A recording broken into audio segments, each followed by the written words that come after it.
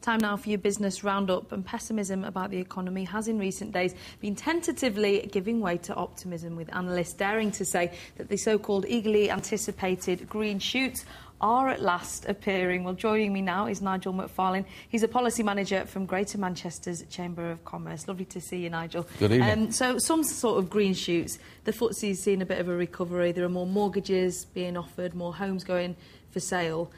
Are we allowed to be optimistic yet?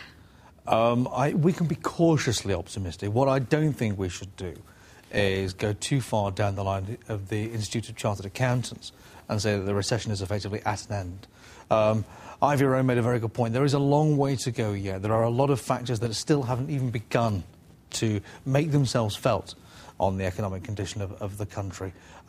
Yes, there are good signs, there are positive signs, and we need confidence back from our business owners to make sure that they are making the decisions that are right for the economy. They're making the decisions based on expansion, based on growth, based on optimism for the future.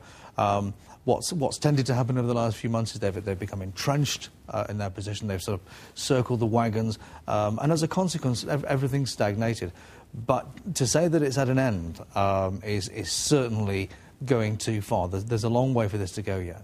Do you think Ivy's right? Do you think a lot of small businesses will feel frustrated that such a massive gift was given to the banks, if you like, and we're still not feeling it trickling down to local businesses? Oh, yeah. One question comes out from numerous conversations that I have with businesses. Where is the money? Show us the cash. Now, this is due for a number of reasons. There's still confusion within the banking industry as to exactly how this money is to be administered. There's still confusion because different banks are applying different rules when they loan this money out. So some businesses are not seeing it, some businesses are. But you know, it's still a bit of a mess, and we're keeping a very close eye on it on behalf of members to make sure that what the government promised, they make good on.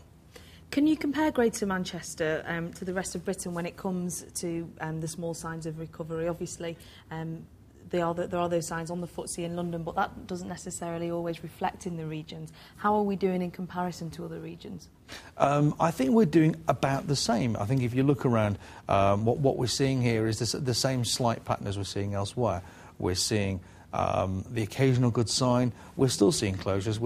Things are still very tight, very difficult. Going to be that way for quite some time.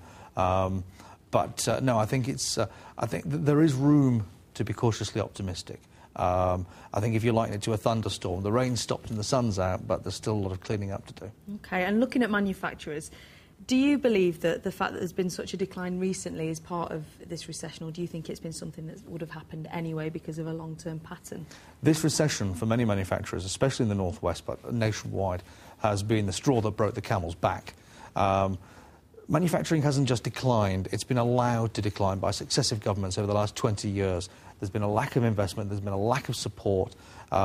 They have not allowed manufacturers to remain competitive in the face of increased cost-cutting from mainland Europe and from the Far East.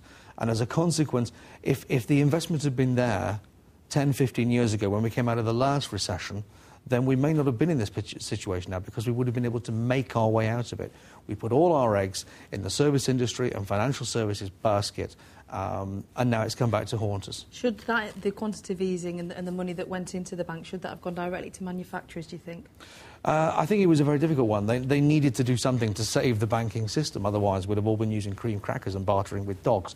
So there wasn't a great deal of choice for them in that matter, but I think they should have stepped in before then anyway. You know, it shouldn't have needed to get to this stage. They could have invested in manufacturing earlier, and now we've been in a much stronger position to get out of it. The damage was already done. Well, glad to hear there are some signs of optimism there. Thank you very much, Nigel. Good to see you.